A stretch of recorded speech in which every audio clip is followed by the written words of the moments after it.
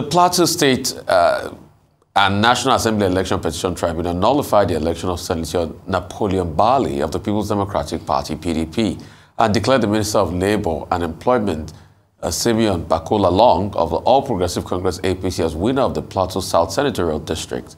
Senator Bali's appearance on the morning show has prompted the right of reply from the All Progressive Congress. Joining us now for a right of reply is Honorable Yusuf Gagdi, member representing Pashkin Kanke, PKK Federal Constituency of Plateau State at the National Assembly and Chairman, House Committee on the Navy. It's a pleasure having you, sir. Let's go straight to it. Mr. Bali, Senator Napoleon Bali, said a lot, yesterday. At first, one of the things he said was the fact that things were pretty much okay in the PDP. So when they say because things were not okay in the PDP as a strong point against him, he doesn't know what is going on.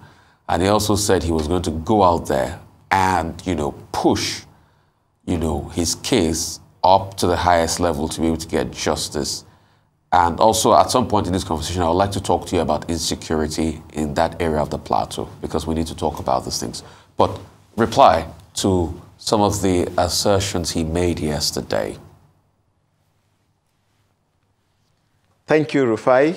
It's my pleasure to engage you in a very peaceful conversation for the first time, and I look forward to meeting you again. But going straight to the subject matter, responding to distinguished Senator Bali, someone whom I respect as my colleague in the National Assembly, I may not talk about whatever his perspective is regarding to whether he wants to go to law school, to right the wrong, seemingly wrong that he seems to see in the judiciary or whatever, or the crisis in the PDP, if there is in Plateau. My concern here is to talk about his perspective regarding to the judgment. In the first instance, there has been judgment from last week, 2 weeks ago, by the Panel 1 and Panel 2. Panel 1 headed by Justice Mahmoud Tukur, and Panel 2 headed by Justice William Rotimi Olamide. Justice William Rotimi Olamide have given more than 9 to 10 judgments against the APC. Heaven did not fall in Plateau. None of the supporters of APC have come to accuse the judiciary for being bought over or whatsoever by the People's Democratic Party. They were celebrating and they were happy that judgment was given in their favor, even though the APC have its own reservation against those judgments. But because we are a party that respect procedure, we know where to take our cries to. The appeal court is there in the case of the National Assembly and State Assembly election, where if you are not satisfied with the judgment of a tribunal, you can go to the higher court to challenge the position. We kept quiet because we know democracy. Now Justice Tukur gave judgment. He gave further judgment yesterday, giving the mandate of the APC who challenged the PDP in the case of former Governor Simon Bakola Long and now Minister for Labour and Employment, that PDP have no structure. Other judgments were given yesterday against the PDP. Now about 4 or 5 judgments, whose House of Representatives seat, about 5, have been received by the virtue of Panel 1 judgment headed by Tukur yesterday evening and afternoon. So I expect that distinguished Senator Bali and the PDP should not fall the heaven simply because judgment was given not in their favor. Just like other tribunal, we cannot accuse Justice William Rotimi for giving judgment to PDP. We can only approach the appeal court to tell the appeal court we are not happy.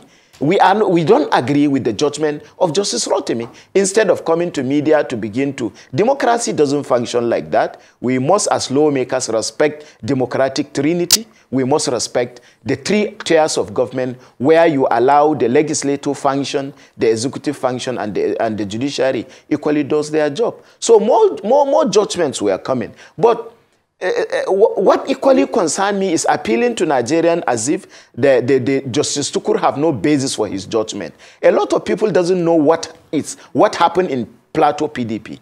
If you look at, let me start from the top to the bottom. If you look at the recent presidential judgment tribunal that gave judgment recently, there was an aspect that interests me, where they said a party cannot challenge nomination of a candidate But where there is a judgment against a political party, that another party have the right, it cannot be pre-election matter. Now, let me equally school distinguished Senator Bali, who perhaps he pretend not to know that there were serious judgment against the PDP in Plateau State. Recently, the recent one was given on the 5th or 7th of December 2022, where there was a case between Plateau State Independent Electoral Commission and the PDP. Because the Plateau State Independent Electoral Commission, in the case of the local government in Plateau, did not allow PDP to participate in that election based on Justice Kunda's judgment of Plateau High Court that PDP have no structure to stand election. Then the PDP appealed the matter to the Court of Appeal, that they are not satisfied with Justice Kunda's position where he declared that PDP have no structure in Plateau. The appeal court ruled against the PDP. That yes, PDP are in Plateau are in flagrant disobedience to court order. Therefore, they don't have any existing structure that will warrant them stand election in the case of local government election. The matter was taken to Supreme Court. Supreme Court discharged the matter in the favor of Plateau State Independent Electoral Commission and upheld. They did not upheld. They now say that the matter is dismissed because of the procedural issue. PDP approached Supreme Court again to release the matter and take it over again. When they approached, the court decided to rule against PDP by uphailing the judgment of the Court of Appeal. Now, you have recently, in 2023, Supreme Court judgment against the PDP that PDP have no structure in Plateau. So what is Senator Bali telling Nigerians and Plateau people? Okay, so I begin to think that perhaps I begin to think that perhaps when a tribunal gives judgment in favor of PDP in Plateau, all is well. Heaven will not fall. Everywhere will be quiet. But as soon as another tribunal gives judgment against PDP, it is an issue. So, Honorable, one of his defense that he put forward was, the Justice SP gang, that made an order directing the first defendant and to take all steps to conduct, for the PDP executive committee members in Plateau State in accordance with provisions. And that's why I deliberately did ask him during the show yesterday that who was the party chairman when you did your primary. He said it. I said, what kind of delegates? He said it. Because that question I asked him yesterday was to also be able to establish an argument around, was PDP as a solitary unit? Was everybody together? Rufai, I respect your capacity when it comes to public opinion. But I don't think on this, distinguished Senator Bali was right. When the court make a pronouncement and judgment against APC in Zamfara, was there no party chairman in Zamfara? The fact that party chairman existed and superintended over an illegal process, that a court order was not respected, doesn't mean that the process is legal and legitimate. It's illegitimate. It's not legal. It's because it's not the existence of the party chairman that legitimized the process. But the contention is, was the party chairman himself existing on the platform of legality? Or was he just there as a product of fraudulent, clear disobedience to court order? So this is what we should be looking at, not because a party chairman existed and therefore they will think that the process. And again, Justice Gang he is talking about. Me and you knows that among the court of law in Nigeria, which one is the last level when it comes to supremacy? It's the Supreme Court of the Federal Republic of Nigeria. I've just cited a judgment for you. In 2023, from 7/5/2022 to 2023. Now, will you correlate the judgment of the High Court and the judgment of the Supreme Court, who seems to nullify all the other previous judgments? Again, in those judgments he's talking about in the High Court and Court of Appeal, we have 12 judgments. Only one judgment was in favor of PDP. All other judgments were saying that PDP have no structure in Plateau. And the lawyers have argued that in the court of law. So where I got lost is, I think with utmost respect to distinguished senator, democracy is not a military administration. You need to learn more about rudiments of democracy, because we have a tribunal. We have court of appeal. If there is a judgment given against you, we don't need to incite the public. We've seen what is going on in the various social media in Plateau. You are talking about security, which we will go there. And I will equally ask question regarding to distinguished Senator Bali. Why do we need to hit the polity? When there were judgment against APC, APC did not cry, did not say anything. We say we are approaching the court of appeal. If there is judgment against PDP, I don't think it is right for us to. Now let me give you another example in Plateau. There was a by-election in Plateau in 2022. In the same Plateau, where tribunal was put in place, matter was taken to the tribunal, and the tribunal ruled using the present electoral act against the PDP, declaring that the person that won the election in 2022 should not stay in the House of Representatives because PDP have no structure. The matter was appealed. Appeal court in just still upheld the decision of the High Court, saying that PDP doesn't have structure in Plateau State. Recently in 2022, they are all blinded by some of those recent judgments. We are trying to bring some other all sort of sentiment that doesn't need to be brought. We have people. All right, Honorable Gagdi, thank you very much. You already have started speaking about what I'd like to ask you with regards to what's going on in Plateau State.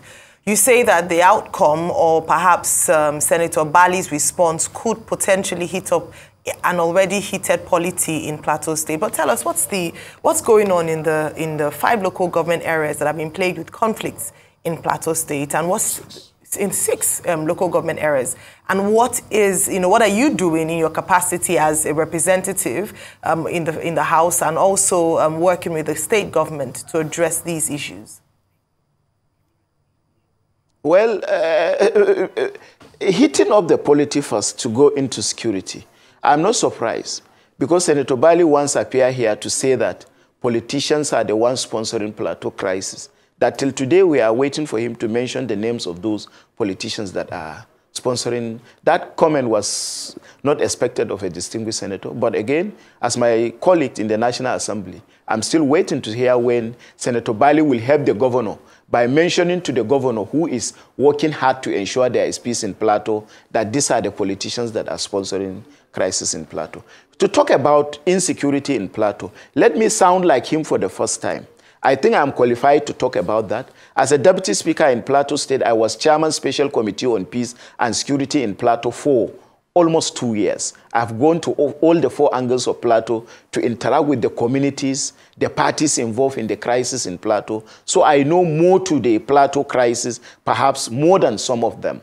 But again, when you have a situation where you need to come together to work as a people, the government need to equally bring people on board to show their own support for that. I cannot do anything above what the governor is doing. What I am doing is to continue to appeal to people, to intervene where I am supposed to intervene. The crisis in Plateau affected me. But to allow politicians come and begin to play politics with the life of the people is very unfortunate. What do I mean by that is, in 2021, my community, Kanam, which is part of my constituency, I represent 3 local government, Kanke, Kanam, Federal Constituency. In one day, bandit killed 147 people. I respected the role played by Arise TV to have followed me to the scene of the incident. All those people that were killed belong to one faith.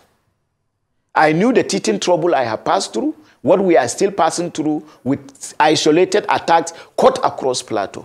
But we don't need to come and present the situation as if it is one community that is being affected. These 6 local government you are mentioning to me, what about the Kanam local government, the local government I represented, that in one day, not in 2 weeks, 147 people were killed, massacred in one day by bandits. Nobody is talking about it. But again, Plateau people are Plateau people. I am a Plateau man, take it or leave it. I am from Kanam local government, one of the 776 local government in Nigeria. And if Kanam is part of Plateau, take it or leave it, I am a Plateau man. But what we want to say is, if government want collective approach to issue of crisis, let that symptom be seen.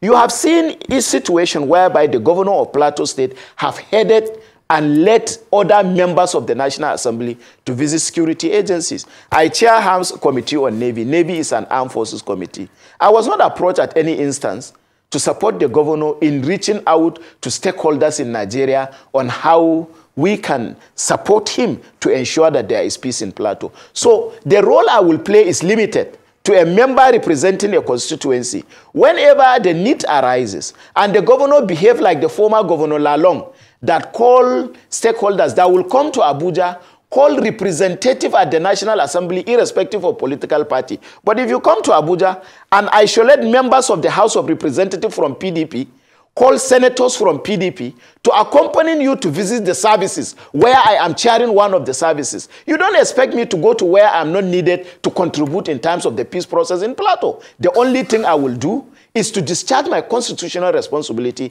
as a parliament to ensure that legal framework are put in place that will reduce some of the things we are seeing in Plateau to the barest minimum. The crisis in Plateau is not against an individual. It is not against it's against the entire Plateau people. And we are Plateau people. We must be seen to be committed to come together as one, to approach those circumstances. But as a member, I have told you, I'm limited to my participation in trying to contribute, help the governor, like you asked, to bring about peace until and unless I am being approached as a stakeholder in the Plateau project who is representing a constituency in the National Honorable Gagdi, if you can hear me. When you see the governor, yes, very well, Dr. Ruben. Yeah, we're trying to manage time. First a comment, and then I'll add something else to it. And it's as follows. I guess earlier on you were moralizing. The PDP may not bring down the roof if the court rules against it. The APC rather. So maybe the reaction of the PDP side of it maybe are different, okay? I think it's important to make that clarification. And yesterday, Senator Napoleon Bali made it very clear that he will go to the Court of Appeal. And if the Court of Appeal still rules against him, then of course, you know, he will accept it.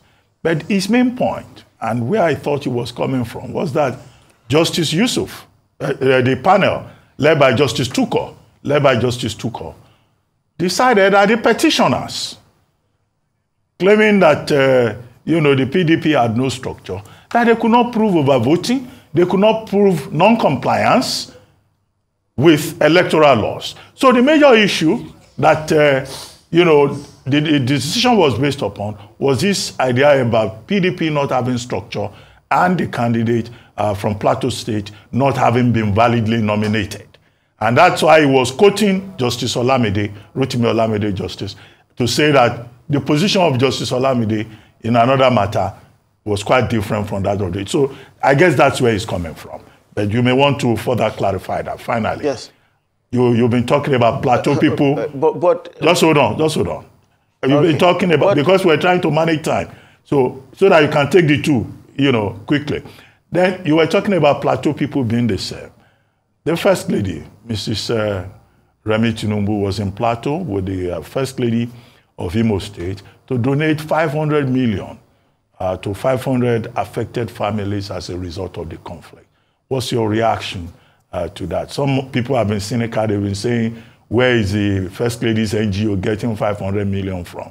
But we thought, well, this is a demonstration of empathy. But what do you feel about that intervention? To start from bottom, to start from the intervention before coming to the perspective of Bali that you want me to seek clarification. If people are asking where is that NGO getting 500 million to donate to victims of Plateau crisis, they should equally be asking the intervention that federal government have sent to Plateau, where have they been distributed? Who benefited from those interventions? If the First Lady of the Federal Republic of Nigeria will go to Plateau and donate 500 million, people should not query where the NGO got its money. If you want write petition against her, let the investigative agency investigate the source of her money that she went to donate to. But what interests Plateau people, including the governor, is the fact that the First Lady have gone to, you know, donate something on behalf of her NGO to support people that are facing teething trouble as a result of crisis in Plateau. And we commend her. I would rather ask those people questioning the legitimacy of that source to question Plateau State government. Intervention have been given Other states have displayed their own. Ours was given to perhaps illegal structure that doesn't exist, that are not recognition of court order, TIC chairman to share, which you don't even know where those resources have been taken to. So we should be able to hold the governor of Plateau accountable for where the 5 billion naira, whether it is loan or not loan, intervention or not intervention, where the trucks of rice that were sent to 36 states of the Federation were given to, instead of costing a genuine effort of the First Lady of the Federal Republic of Nigeria. Secondly, on the issue of Bali was saying he is going to court. I don't have problem with Bali's submission, Senator Bali's submission here. Where I have problem is he disagree. If you disagree, approach the court. I have made my position equally very clear here on behalf of the APC in Nigeria, not only in Plateau. I'm speaking in this circumstance for APC in this country regarding to Plateau tribunal issue. We had similar judgment. We didn't suspect and begin to come to media and say things that will not bring the people together. Can you say that the judgment of Justice Olamide Williams is the right judgment because it suits you? Where Justice Tukur gave judgment contrary to your expectation, then it requires us. Did we come to media to discuss the judgment of Justice Olamide? About 9 judgments or 10 that were against APC? We didn't. And when you come, we need decorum. We give instances. The case you have in the lower tribunal or lower court, high court, cannot pretend over the position of the Supreme Court of Nigeria. I've just cited example to you. I'm here to equally tell the world, tell Nigerians that there are existing cases that Justice Tukur rely on, including the case of the Supreme Court recently of the Federal Republic of Nigeria. Senator Bali is talking about one appeal court judgment. I am here talking to you about 12 different judgments against the PDP, which has been used in the court of law, which have been justified by our lawyers, and the tribunal deemed fit that in the case of where Williams gave judgment against us, we will not come to media to say all sorts of things that we want to say. We will approach appeal court. We have approached the appeal court, and the appeal court will do the needful. Where they think that the judgment of Williams stand, they will say it stand. Where they feel that Williams did erred in law by giving that judgment, future time shall tell. Honorable Yusuf Gagdi, we would like to thank you very much for joining us on The Morning Show.